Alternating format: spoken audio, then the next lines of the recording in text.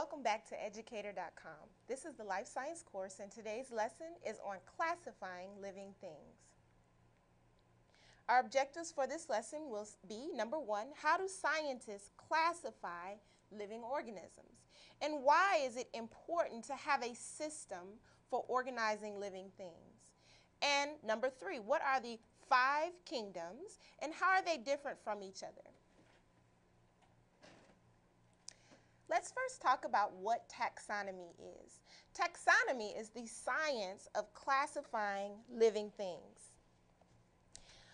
Based on similarities, the taxonomy is based on similarities between organisms. That means their similarities could be based upon their traits or how they look physically, or their physical appearance.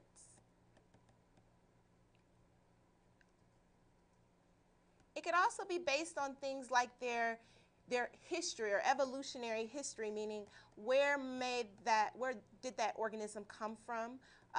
Did those organisms, do they have a common ancestor? It could be based upon their lifestyle, what foods they eat, the location of where they primarily live. So taxonomy takes into account several different factors when we are classifying organisms.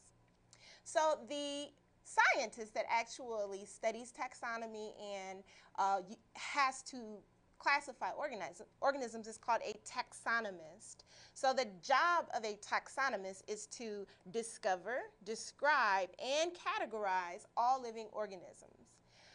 There was a scientist named Carolus Linnaeus, and he was a Swedish botanist, and he was the first scientist to come up with a very organized system of classifying and naming organisms.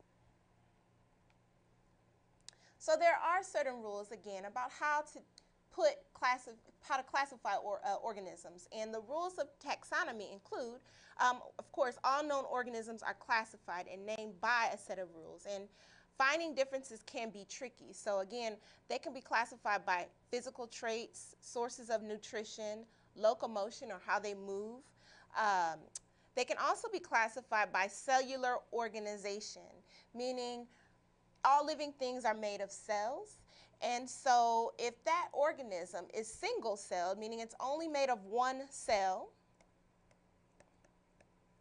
or that organism is multicellular, and that just means that organism is made of many cells. That's another way to classify organisms. Also, are these organisms macroscopic or microscopic? Macroscopic meaning you can see them with the naked eye. You do not need an instrument or a tool to see them. However, microscopic organisms, you'll need something like a microscope or some type of tool to help you see that organism.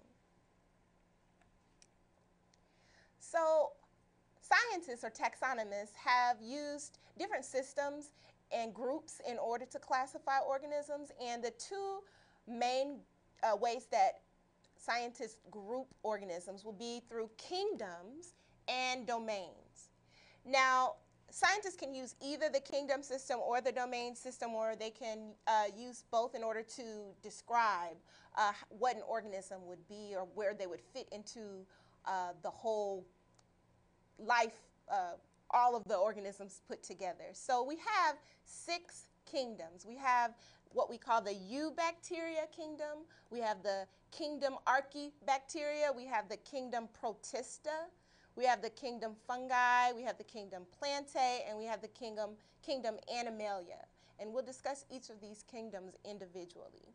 We also have what we call domains, and they're the larger group.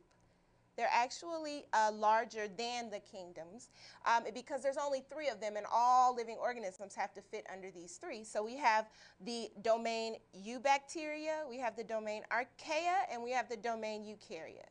Now, the Eukarya domain includes the following 4 kingdoms: the Protista kingdom, the Fungi kingdom, the Plantae kingdom, and the Animalia kingdom. If you are to look at this diagram, you'll see that there's the 3 domain system here with the bacteria or Eubacteria domain, Archaea domain, and the Eukarya domain. However, the 6 kingdom system includes the bacteria, Archaea, or archaebacteria, protists, plantae, fungi, and animalia all can fall under the eukarya domain.